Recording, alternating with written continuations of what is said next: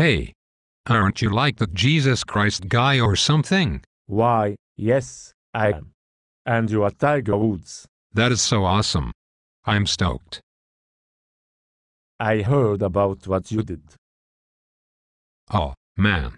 Now I've got the big JC criticizing me. Bummer.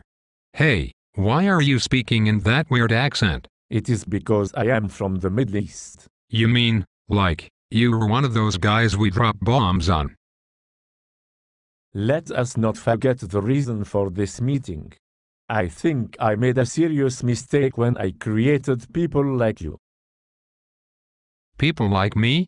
What in the heck do you mean people like me? Yes, you are all perverts who are unfaithful to your wives. My father should have wiped you all from the face of the earth when I had the chance. Whoa, hold up there. You can just get rid of all the black people. Who said anything about black people? You golfers are all the same. That's genocide, and you're Jesus Christ. You don't do that stuff.